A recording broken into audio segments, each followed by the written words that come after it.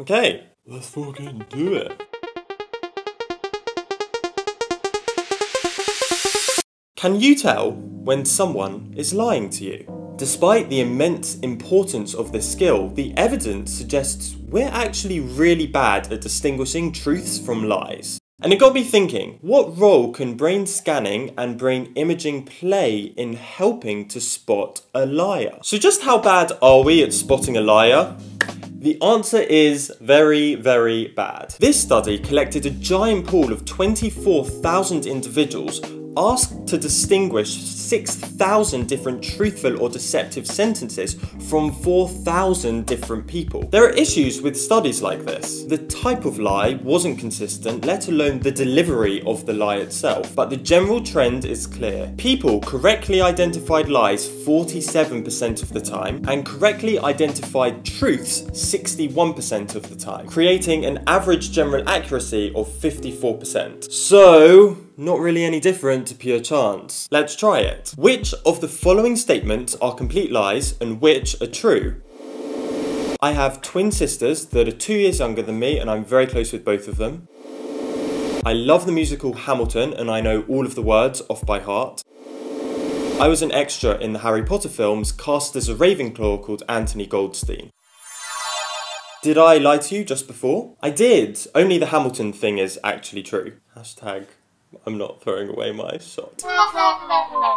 If you got the answer right, maybe you should consider applying for the BBC television programme The Traitors. If you haven't seen it, you should, it's awesome. Hosted by Claudia Winkleman, this show gathers 22 strangers in a castle in the Scottish Highlands. The majority of the people on the programme are cast as faithfuls, and a few of them are cast as traitors. Every night, the traitors must murder someone, kicking them out of the game. The traitors just spend all day, every day, lying to everyone, repeatedly promising that they're faithfuls. Every day, the contestants try to guess who the traitors are and then banish someone out of the game. The faithfuls can win £100,000 if they vote out all of the traitors, whilst the traitors win the money if they deceive everyone and never get voted out. Whether you've seen this insanely entertaining show or not, a key thing that it highlights is just how bad we are at detecting liars. The traitors spend all day, every day, just lying to everyone, but nobody can really tell who they are. The idea that certain people, like detectives and psychologists, are any better at this than anyone else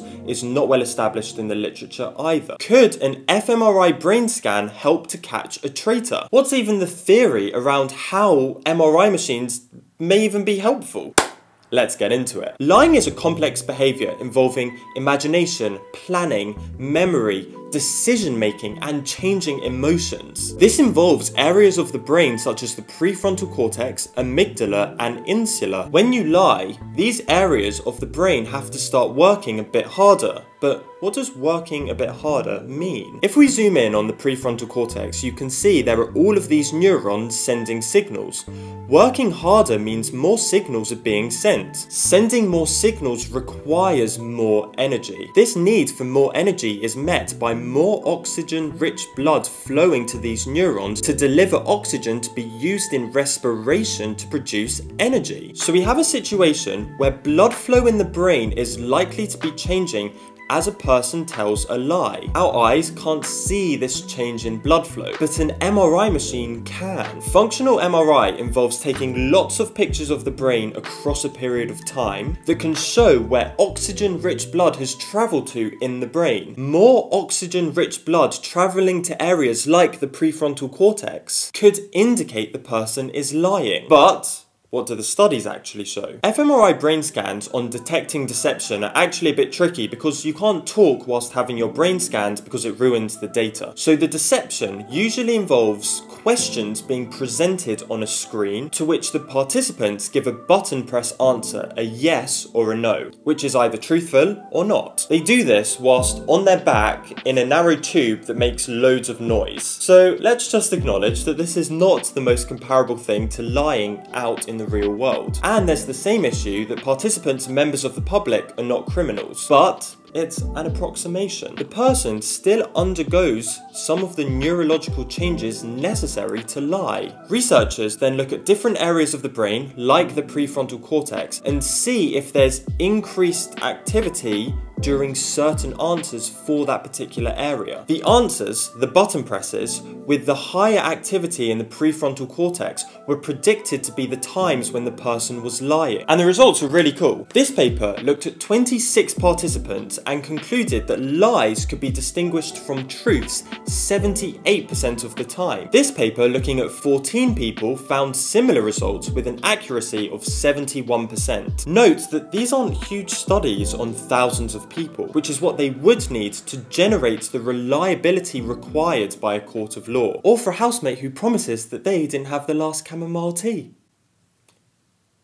And this high accuracy is just for someone pressing buttons, not engaging in the vastly more complex language and storytelling required for someone lying in complete sentences. But a big downside is there weren't any uniform brain areas that had increased activity across every single participant whilst lying. So it's way better than chance, but definitely a work in progress. One other technology being used to detect deception is called FNIRS, standing for Functional Near-Infrared Spectroscopy. This is another non-invasive brain imaging technique that uses near-infrared light to penetrate the skull to measure the changing concentrations of oxygen levels of the blood in the brain. This interesting study presented results from a modest group of 44 participants who were randomized to engage or to not engage in a mock crime. They were instructed to conceal crime-related information, forcing some of them to lie and assert their innocence. Based on the activity of the prefrontal cortex, the researchers could accurately distinguish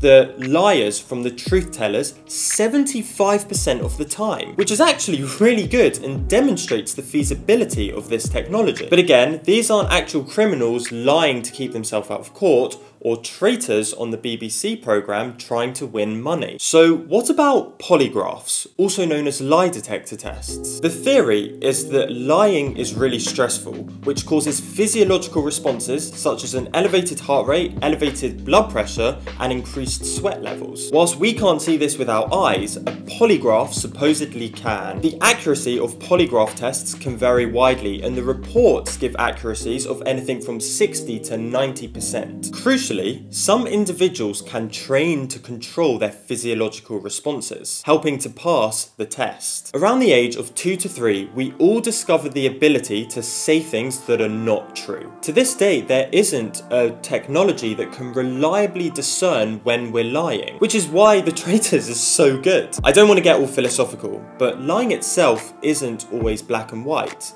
Nuanced. Elements of something can be true. What someone would call a lie, someone else may just call partial exaggeration. Anyways, I'll leave you with a quote by Gloria Steinem. The truth will set you free, but first, it will piss you off. Anyways, thank you so much for watching. Let me know if you have any questions, and I'll see you in the next one.